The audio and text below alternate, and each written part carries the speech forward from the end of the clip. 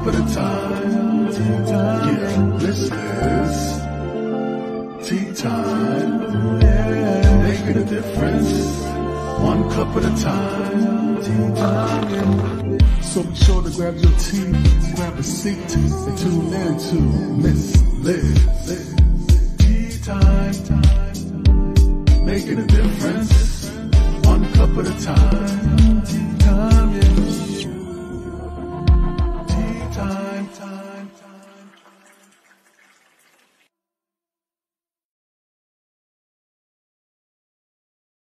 Well, welcome to Tea Time. That's right, Miss Liz is back, and you know what time it is. It is time to spill a real life tea with some stories and some incredible books.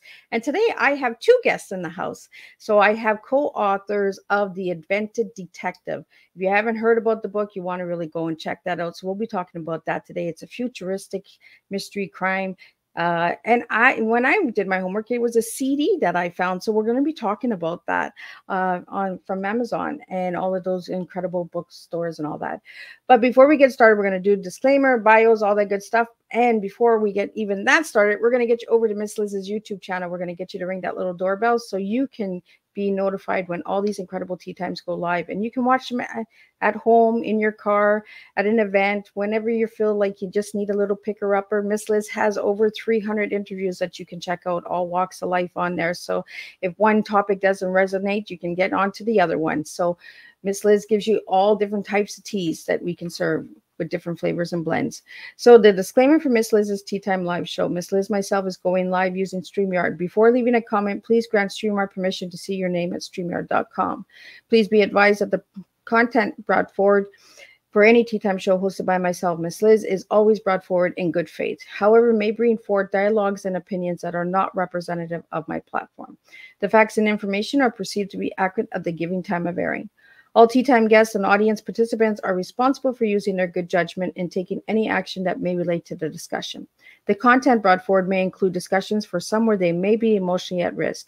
It's significant to know that this show is engaging in discussion forums only to offer and inspire awareness and connection and is not providing therapeutical advice. If you have any questions about the disclaimer or the panelist discussion, you may freely contact me, Miss Liz, through my email at bookingmissliz@gmail.com. Moving forward, should you choose to voluntarily participate in today's show in any aspect, I myself, Miss Liz, welcomes you. And should you find that the show is not made for you at this time, I respect those wishes and will see you at a later show at a later date and time. And again, all Tea Time shows are hosted on Thursdays, 3 and 7 p.m. Eastern Standard Time. If you see a Tea Time on a Monday, Tuesday, Wednesday, it's a surprise, rescheduled, or a special tea time that has come to the table that Miss Liz feels that needs to be out there for all of you guys.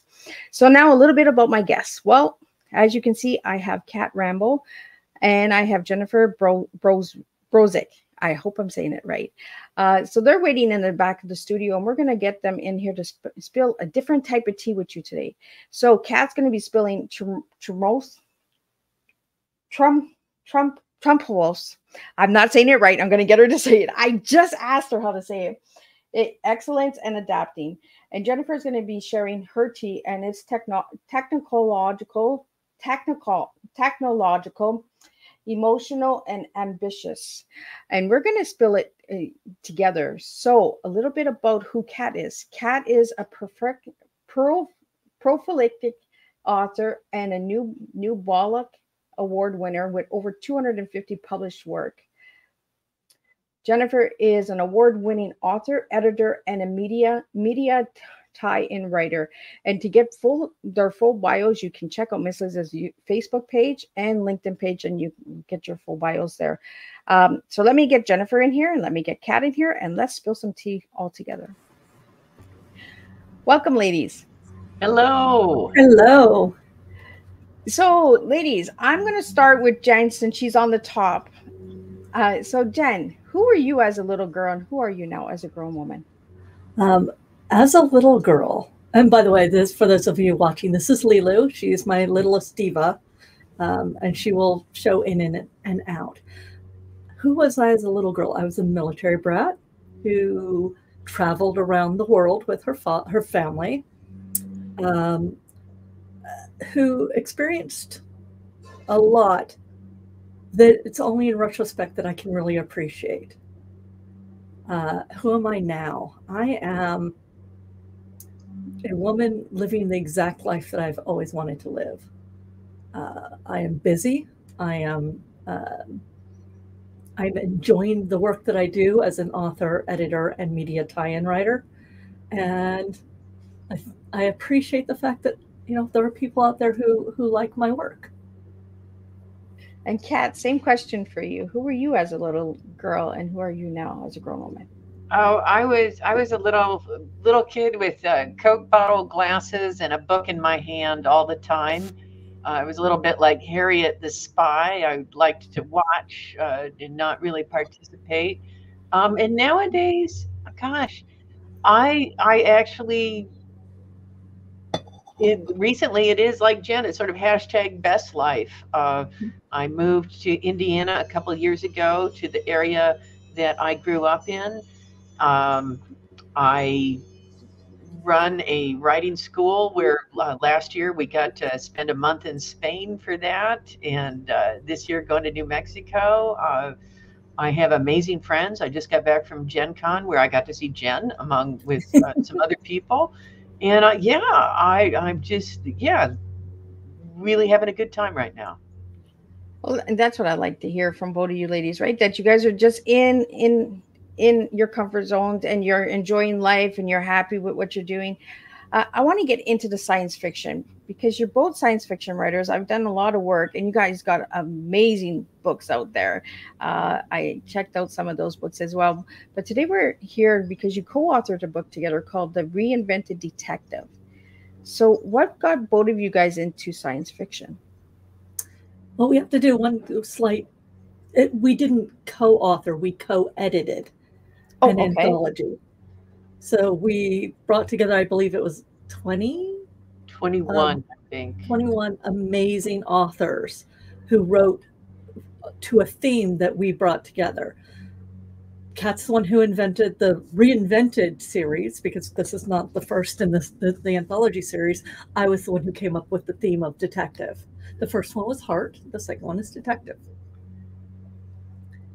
So yeah. And I think we both love science fiction and fantasy because we know that the writing is capable of so much more than just sort of like escapism. It's capable of very kind of profound social commentary, of kind of like deep empathy of characters that you love. And one of the kind of joys of putting the book together was getting to see what a variety of people did with the same theme. It was really neat. So you gave a theme, and a bunch of different co-authors wrote how they felt about that topic, or? Well, no, we had said take a detective story and put it in the future. And so that's where it's the reinvented detective. It's the detective stuff as it would happen maybe 10 years down the line, some people 20 years down the line, some of them, in a galaxy far, far away. So like all sorts of really cool stuff. And the protagonists were just varied. There's like a intelligent cat. There's artificial intelligences. There's uplifted brains. It was just a blast to see what people did with those. Yeah. Wow. And from what I can tell, it's a futuristic book on crime, correct? Yes. How does the concept of justice and crime change in the future along with technology? What is considered a crime? If your digital persona is murdered, is that a crime? Yeah. Even if the physical body was still alive, what happens to how technology? Marie Bilodeau wrote a beautiful story about nanites that were used to help dementia, but through flaws and bugs in the system, she was able to use them to bring the dead back to life just long enough to, if they witnessed their murderer, they would be able to identify them, and then the nanites would come back to her.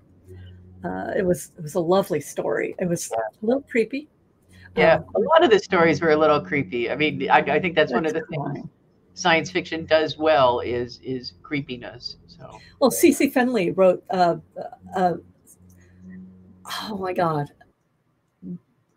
the concept of needing money to buy justice, and the to title, have to pay. Well, go ahead. the title, like the best justice money can buy.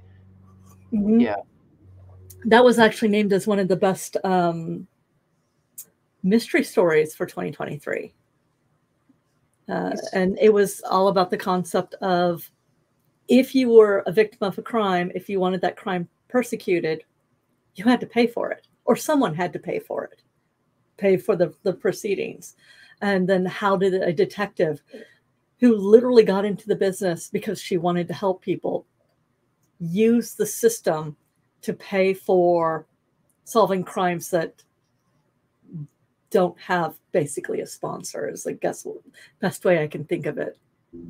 So in this book, The Reinvented Detective, how many stories are in the book again? 20. There's 18 and 3 poems. So what story stood out to you guys the most? I was just doing an interview the other day, and I was reminded of one of the stories that it's a bit of a downer of a story towards the end, but it's called To Each Their Own Body. To Each Their Own Body. Is that the title? It's by Guan Yun, and it's got this fabulous kind of far future generation ship sort of feel to it, and it is just beautifully done. It sort of creeps up on you in a really nice way. Jen, what's your favorite? Because this was something we've done so long ago, and I've written a novel and done 2 other anthologies since then. I'm doing a quick look up to. I think one of my favorite was actually Coded Out, which is again, it's kind of a downer of a story, and it's about. It was written by Frog and Esther Jones, and it's about a detective who solves a crime of overdoses through the internet, but she pays quite the price to get that information out to the world. Yeah. And it deals with the way corporations are able to subvert the systems of justice. Yeah. That was one that has stuck with me. Another one that has stuck with me is Peter Klein's The Unassembled Victims. It is an enhanced, android, cybernetic. Android, yeah. Android. There are a number of people of his species are being murdered, but because they're considered a lesser people, they're not actually really investigating it. And he is, as a cop, points out that this is, well, not right. But it finds out it's actually the people being murdered are actually human, but being made to look to be the unassembled. And well, unless the listeners think that every story is a huge downer. True, yes. I would like to point to Rosemary Claire Smith, Murder at the Westminster Dino Show, where it's like the Westminster Dog Show, but there's these tiny modified dinosaurs that are intelligent. I mean, I want one of these dinosaurs so desperately, but the protagonist has this little tiny dinosaur named Timidity Rex, and she's a tiny Tyrannosaurus Rex, and she speaks in sign language, and it's just like, oh my God, I want the dinosaur. Yeah. Well, there's also Agents Procure by Lazarus Black, and it's about AI getting achievements in life, basically, and those achievements can be helping your person, if they're an assistant, helping the person you're assisting get a new love life, or to get a crime fighting badge, or succeeding on all these achievements. You know, if when you play a video game, you're like achievement unlocked, or it's almost like shopping on Timu, right? Oh yeah, it is a little bit. They like feed the fish now and everything. Like yesterday, I had to feed my fish to get my free gift, and I was like, really? Like this is like a video game now. So they're not all downers, but I mean, it is a crime story, and some of them are very poignant, and some of them are really thoughtful, and some are down. They are crime, and some are sarcastic, and then some are really just like Rosemary's Story. They're really sweet. So you've got a little bit of everything in the Reinvented anthology series. Yeah. So and how she's long doing she's doing more of the dinosaur stories. Like I know she did when I was with her at one point. She wrote another one called it's like Murder at the Castle something or other, and I think she's working on a third one. So I'm hoping for like a whole book of Timidity Rex stories. So how long did this book take to put together? Ooh. About 12 months. Yeah. I mean, because it was a semi-open call, which meant we went and talked to a number of authors and solicited stories from them, and then we had an open call. And then that meant we had to read through all the stories and then choose our favorite. And it was like Thunderdome, 6 stories go in, 3 go out. So, and then, of course, publishing in general, when you're doing, especially traditional publishing, takes a long time because there are a series of processes. And to get them into the bookstores, the bookstores need to have everything 4 to 6 months in advance. And, you know, for authors and editors, we do the thing and then we move on. And by the time it comes out, you're like, oh, well, that was 2 books ago, or that was 4 stories and an anthology ago. Okay, let's go back. A lifetime ago. I'm a new person now. No, actually, I'm still much the same person as when we started editing this. But yeah. Yeah, because you guys have quite a few books out there, because I did my research and I put 5 books for each of you guys. And I was just like, whoa, there's so many more. And I was like, wow. So I'm just going to put a couple of them out there that Kat has written and Jennifer has written. So if you want to check those out as well.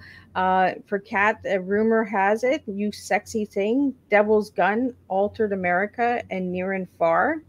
Were the ones that I put out because I just kind of liked the names and they kind of just popped out to me.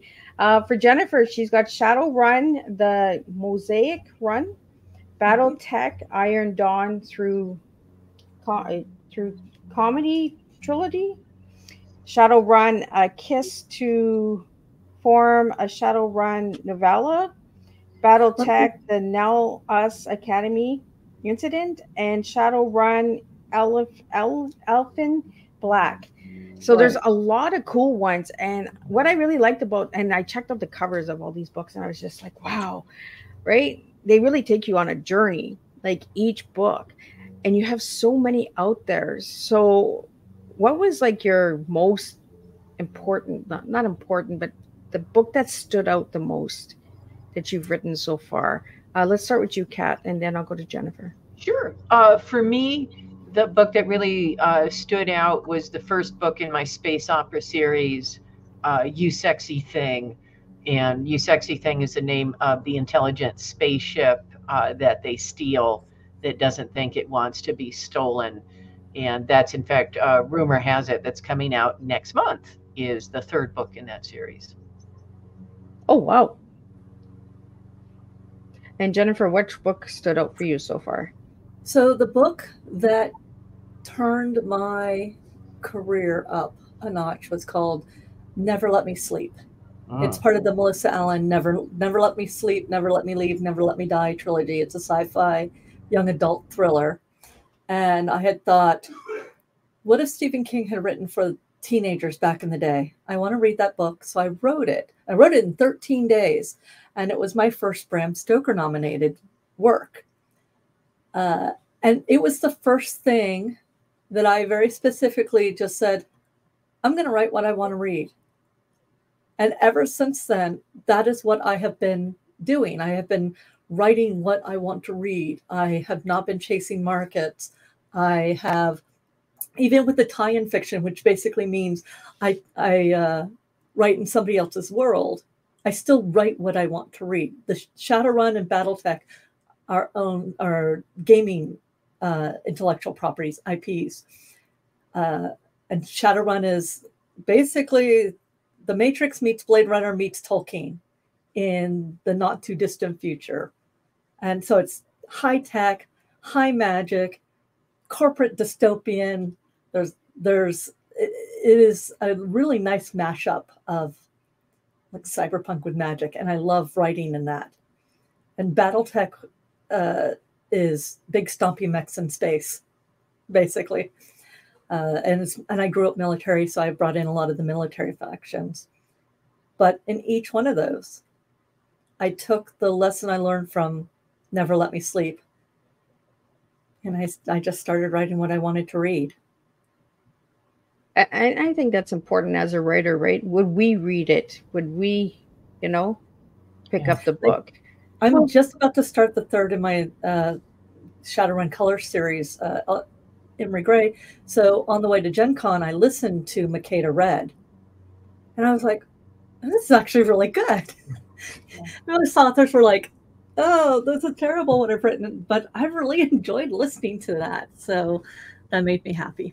Well, I think that's one of the things that I try to emphasize to my students and people who want to write, is that write the kind of book you want to write the kind of book that brings you joy, that you experience kind of flow when you're writing and you're just like, oh, I love this book. Because if you're writing because you're like, oh, I think the market's going to be really hot for were-platypus novels next year, right? And so you're going to write this were-platypus novel, but you don't really give a hoot about platypuses or platypi or whatever.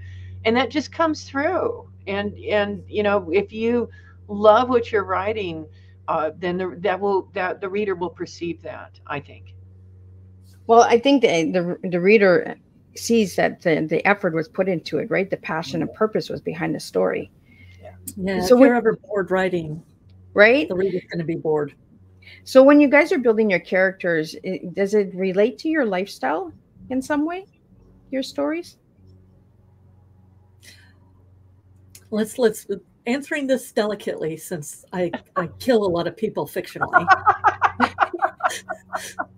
I think we all put something of ourselves into our books, but we're all exploring different motivations, different thoughts. But I don't think I model a lot on my own life. I don't know, what about you, Kat? I think that there's, as one daydreams, one ends up creating a lot of stories. And so, like, perhaps you're like, oh, I had that encounter. What would happen if it went this way instead? But I also draw a great deal from real life. I mean, I've got this very fraught relationship with my mother, and I cannot say how many times I have just done terrible things to her in a story. And I remember when I had Carpe Glitter, which is about a woman and her mother and her grandmother, won the Nebula, and my mother said, well, I want you to know, I know the mother in the book is not drawn on me. And I was like, okay, Ma, That was a great book, a great novella. I really liked it. Yeah. Has anybody in your family ever read your books and said, oh, is that about me? I haven't. Has you, Jen? Have you had anybody? The thing that I get in my books or writing is people, my family will see things that we used to say, like catch as catch can, or just right now I'm fulfilling Dear Pen Pal, Belgium 1980, which is a cozy middle grade ghost story told through physical letters. And I had my sister help me with it. And that one is actually built a lot on my actual life. So I guess I lied earlier. I didn't mean to.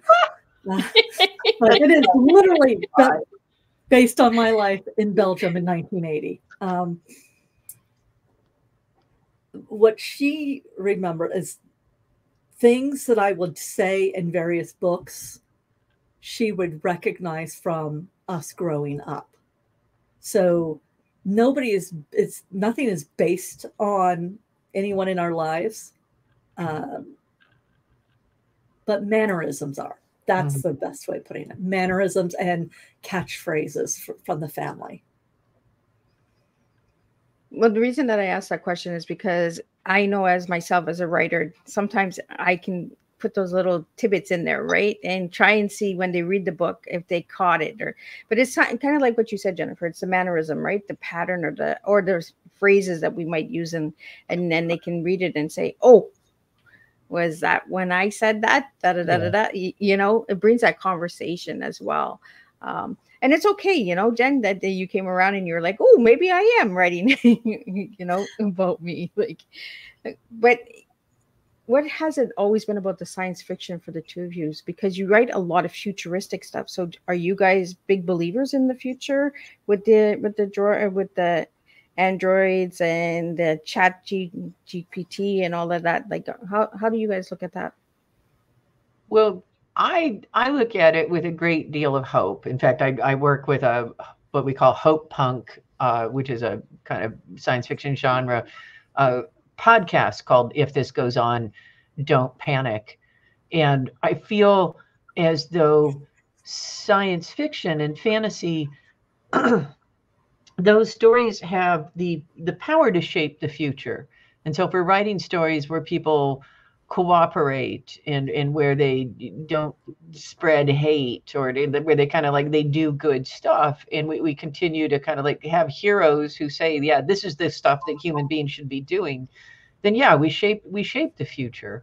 And we shape it for the better. It's if we let really sort of narcissistic or greedy or self-centered stories take the main stage, then I think that creates a worse future. So my moniker on here is a wordslinger and optimist. And I always joke that if you're going to be in the publishing business, you're a masochist or an optimist. And I've chosen joy. I do believe in the future. And if you look to the past, pretty much every generation before us has either thought they were going to be the last generation, or they have complained about the exact same things we are complaining about now. And I think eventually we will make it to the future. We will get off this planet. We will do these things because it's in our nature to do so. And honestly, I don't want to think about us not doing that. Yeah. I am 53 years old. Oh, another one of my cats has shown up.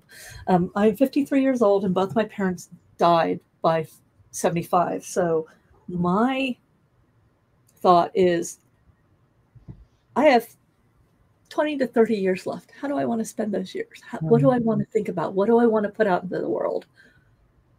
Well, I want to think about that there is going to be a legacy in the future. And so that's what I write about. It may not be perfect. One of the family lines is, it's not ideal, but it's not terrible. Yeah. And so that will end up in my books. So yes. As it is now, AI is not actually AI. It's not actually intelligent. It is a regurgitation machine. Oh, okay. Do you want to tell me a little bit about that? So a lot of artificial intelligence right now is actually pattern recognition. I used to be a QA engineer. I used to work for Microsoft. I did it for 15 years, not Microsoft, 15 years. I've done everything from implantable defibrillators to Epson R&D. And this cat, by the way, for those watching, is Mina. Right now, computers still do exactly what you tell it to do based on the rules that you tell it. There is no thinking outside the box. When a computer does something you don't expect, it's because you have told it to do it. You just didn't anticipate it. It's rather like, as an editor, I tell authors, Your story is only what's written on the page. The reader is not in your head. They don't know what you meant. They know what you wrote, and they glean something from it. Right now, artificial intelligence is brilliant at finding patterns. It's brilliant at mimicking things. It does not create. Yeah. And I think that is one of the main differences between, an actual sentient artificial intelligence and what we have today. Yeah. Well, that's why it's somewhat deceptive when people talk about training AIs, and they'll talk about, we trained AIs with this kind of wealth of all these Reddit posts or this group of books or whatever.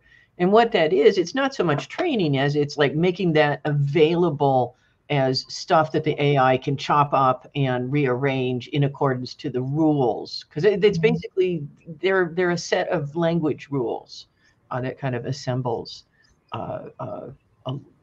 Yeah, it's really interesting. And I don't think that we're going to see AIs writing meaningful books anytime soon. But I could see them writing, say, magazine copy or kind of all sorts of stuff further on down the line. A lot of it has to do with context. And context is internalized. It is nonverbal. It isn't written down. It is, if you pick up a book that says it's science fiction, you have certain expectations. Mm-hmm. Even if you don't see those certain expectations at the beginning, you may have a mother and a daughter sitting across the table having a conversation, and it doesn't seem like it's science fiction. And then 3 chapters later, you realize that the mother is actually a hologram. Yeah. It's one of those things where context matters, and AI doesn't do context very well. Yeah. Also, they're really good at word salad. And by good, I mean terrible. I like that word salad. Tumultuous. That's it. That's it.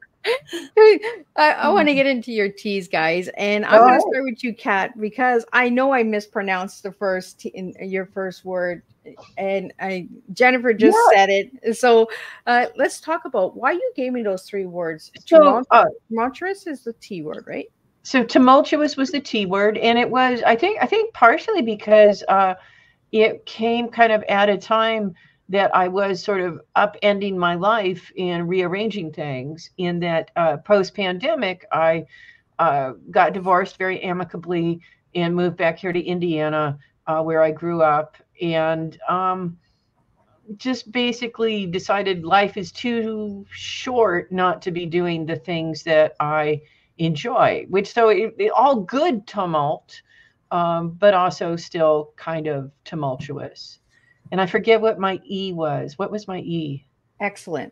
Oh, excellent. Well, we all pursue excellence. And I think that is super important. And you try for excellence. You may not always achieve it, but you try for it. And your A was adapting. Adapting. I think that is what I'm doing all the time, is adapting and learning and changing. And I think that is sort of crucial to aging gracefully, is being willing to adapt, as opposed to, I see a lot of my peers not adapting and being very unhappy with the world as a result. And that's too bad, I think. Well, do you think that the future is scaring the elderly? Oh, I think it's terrifying. And I think, I think one of the problems is that we have all this cool technology, but we don't think about how the aging interact with it. And so, like, a friend of mine the other day, who's older than I am, was like, I went into the Apple store and I just cried at them until they fixed my phone. And I just, and she's like, I'm old. I don't know what to do with that stuff. And part of me doesn't have huge amounts of part of me is kind of like saying, well, let's not make young people think that all old people are helpless. But there is that just baffling moment where you're dealing with technology and it's clear that everybody else knows exactly what's going on, but it's, it's like 3 identical boxes and everybody's going, pick the, touch the moo one. And you're just like, I don't know which one's the moo one. Right. And there's a great James Thurber story, which is a story like his great aunt and the milking machine. And there's just this moment where she sort of throws up her hand. She's trying to fix this milking machine. And she says, why doesn't somebody just take this away from me? And I've always thought it's kind of what like being old and dealing with technology is like. Just why doesn't somebody just fix it? I'm sorry, I've gone off in a rant. No, that's okay, because my listeners, they enjoy these kind of conversations, right? Because there's a lot. My listening target audience is the older generation, so they want to know about this technology stuff and futuristic stuff. And there are seniors that want to know more about the AI and the chat GPT and all of that stuff, right? So by having these conversations together, Kat and Jen, we can get that information out there to them, and they can feel more at ease and say, you know what, okay, I'm not the only one that feels this way. I'm not the only one that gets overwhelmed with it. No. Oh, no. So, and that's why I love having these open conversations, and I love spilling tea, because this is how we get into conversations, right? Is we give you words, and then the words take us down a journey and take us down a little rabbit hole, and then we see where that takes us, right? So, Jennifer, I want to get into your tea, and I mispronounced your tea as well. So technological is technology, emotional and ambitious. So tell me why those 3 words. So technology, I existed before Google. Like I am from the last generation that didn't have an internet and then did. So I'm one of the, I'm a feral Gen X, latchkey kid. I straddle the generations. I still remember the very, very, very first IM instant message I got. I was in college on a fax machine, and I had been working on an expert system. My part of it was one of those group projects, and I had the brain, and everybody had. I got this message from my professor that says, I see that you have worked 150 hours on this project, and your next person has worked for less than 70 hours on it. Can you tell me what's going on? And I was just like, what the hell is this? I had no idea. And then there was a long pause, and then I can't remember his name, but he said, this is Professor blah, blah. And then I looked and I saw the cursor, and I typed back, and I was just like, we had a conversation. That was how many people can remember the very first instant message conversation they ever had in their entire life? It was weird. It is. Yeah. I have an email that is old enough to drink, vote, have kids. Their kids are about like 1994, I believe, is when I got my Yahoo account. I still have it. And go back to technology. I am slow to adopt something because I need to understand it. As a QA engineer, I can break software without even blinking. I do it very frequently. I never mean to, because I'm not in that business anymore. I just want a box that works now. But I know just enough to be dangerous. But technology, when it works right, when it helps. Technology is allowing us to have this conversation now. Mm-hmm. I have been full-time author and editor for over almost 18 years now. And I've been able to do that because of technology. And technology is where we're going, and where we are, where we're going, where we will continue to go. And it will become more and more like magic. It's a black box that only certain people know how to work. And along with that, let's go to emotional. I will tell you, one of the few things that will make me lose my shit is when the computer won't do what I want it to do. I'm guilty of that too. And fortunately, my husband is very technologically advanced, and I can call him and have him fix it. But emotion actually is the touchstone of everything I do, especially in writing. All of my communications with people, I want to reach them on an emotional level. All of my writing, I want people to reach on an emotional level. It's not like I'm a writer because I don't like drama. I like the different touchstones. And I think there's a great phrase that people won't remember what you did, but they'll remember how you made them feel. So that's one of the things I do with my writing. Is how are these technological or physical things making someone feel? And the last thing, ambitious. Well, frankly, I am an ambitious person when it comes to my career. I shoot for the stars. I expect the moon and hope I don't hit the ground. I just won a Scribe Award for Shadowrun Auditions, which is the prequel or the first one to the Mosaic run, which is my industry peers chose it as the best young adult tie-in for that year, which is brilliant.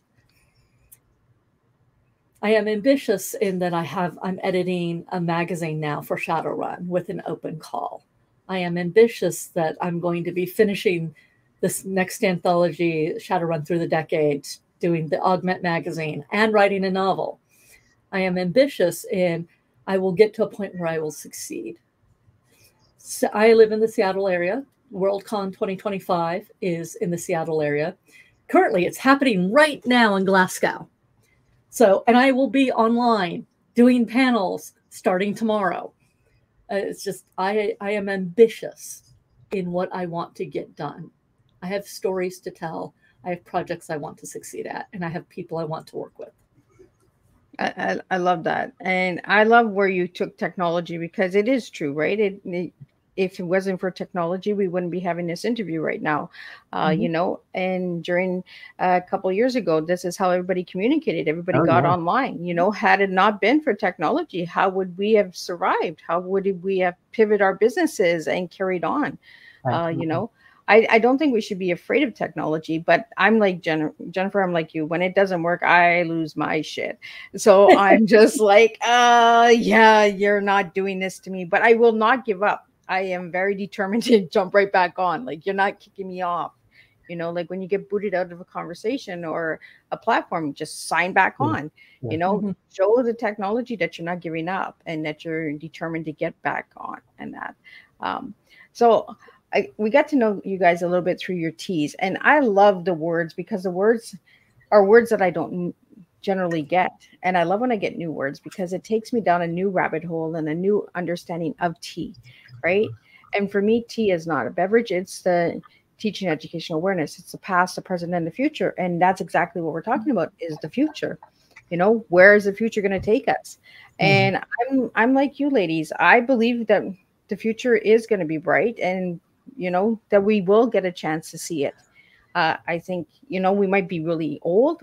I just turned 50, so I don't know. You know, maybe in our 80s, and when I'm 80, but I do feel that we will see another planet before we, you know, move on. So I think it's really interesting on how much the future is moving fast, though.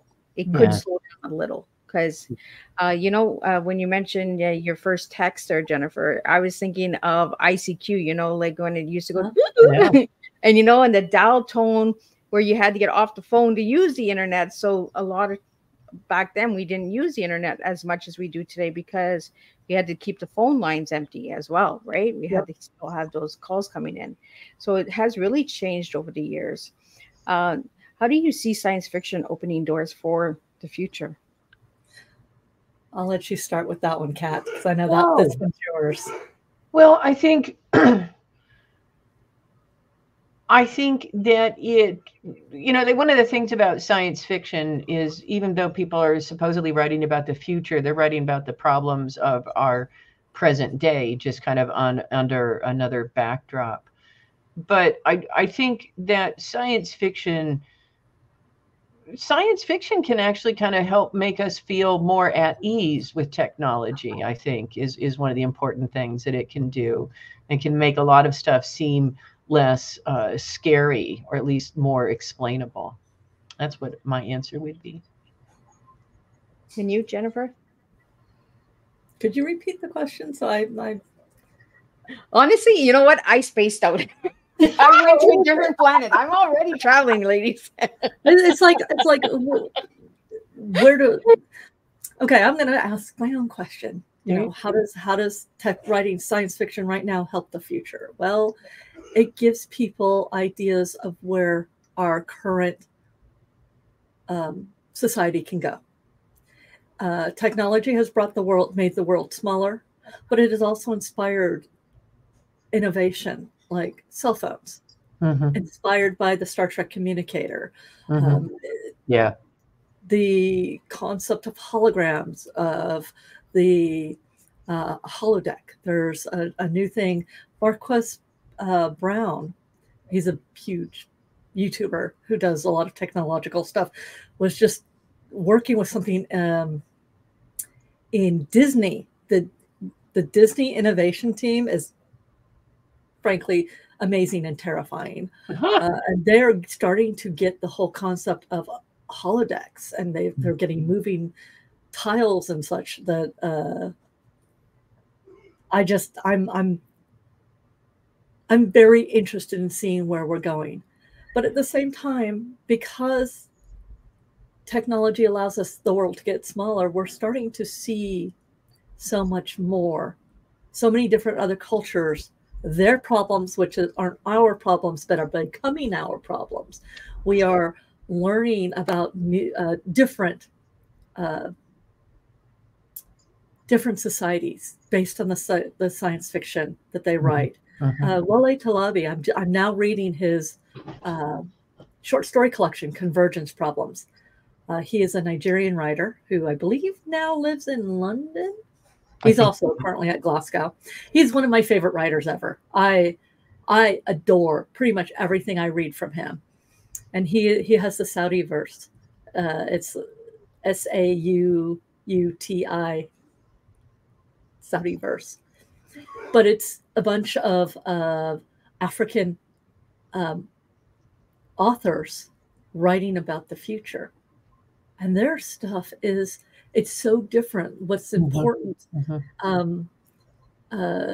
where America is all about the individual, whereas the duties of the individual to society is so different in Africa and Japan. And you look at what's important to them, and you learn that through their stories.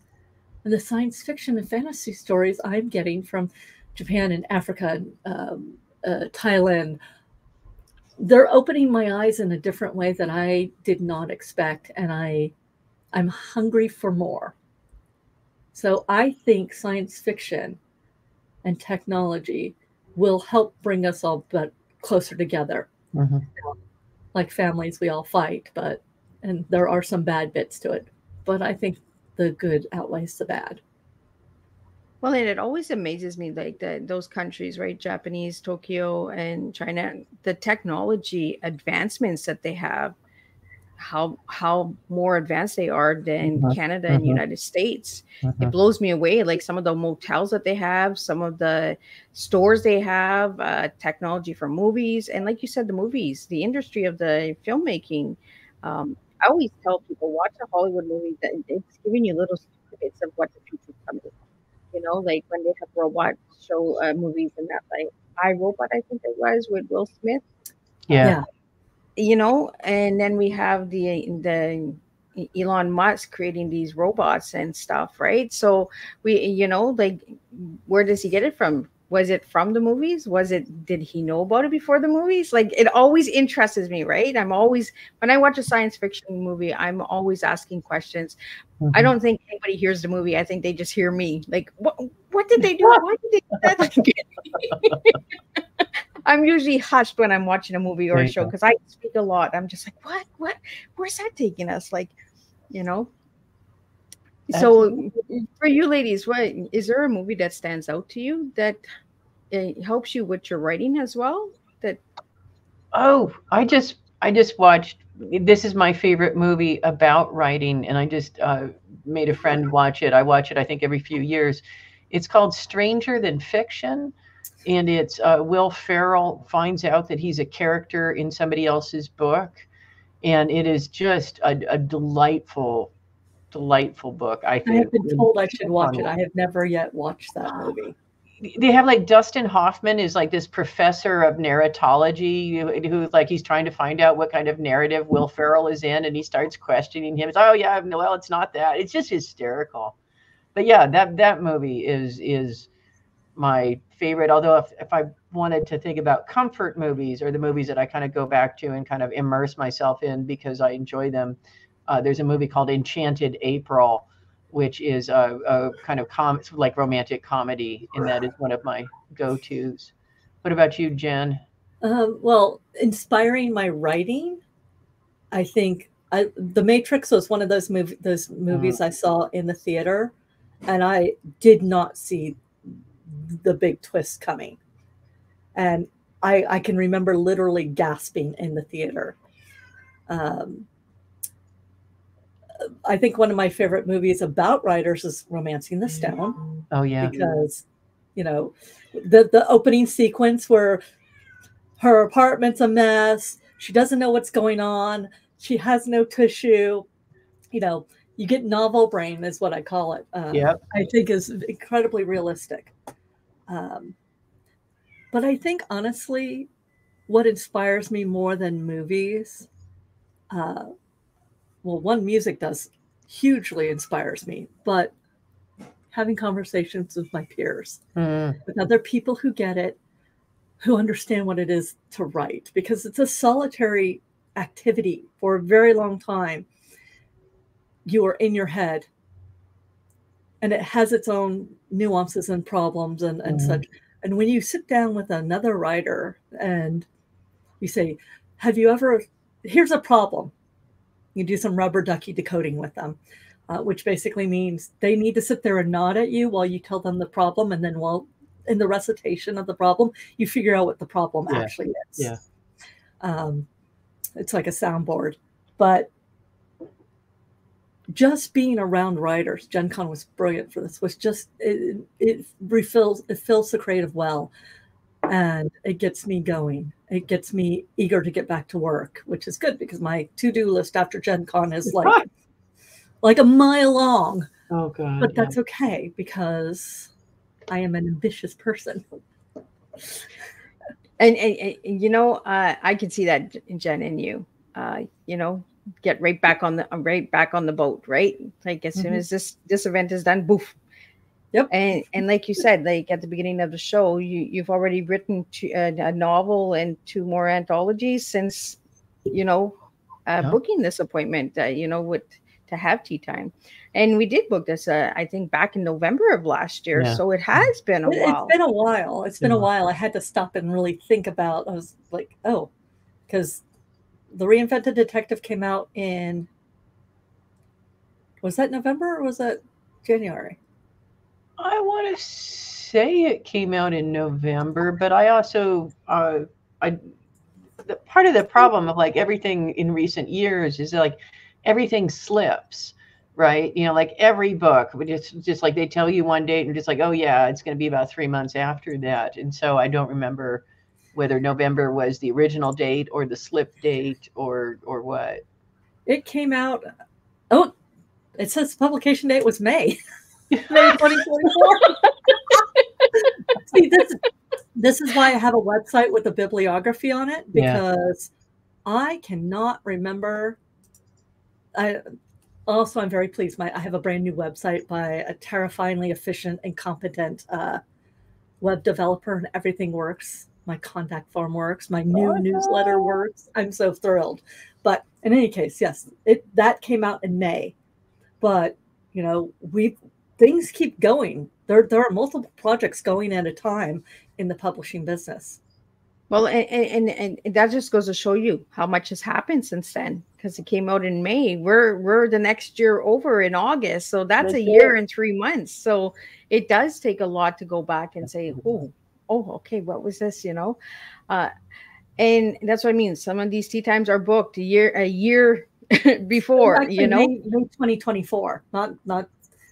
But I'm pretty sure we turned it into the publisher in November 2023. We did. So. Yeah, you're right. Yeah, because it wasn't out yet when we booked it. Yeah. When I was working with Lou. So yeah, it's amazing. Yeah, I was just told that you need to have these two incredible ladies on, and they have this incredible.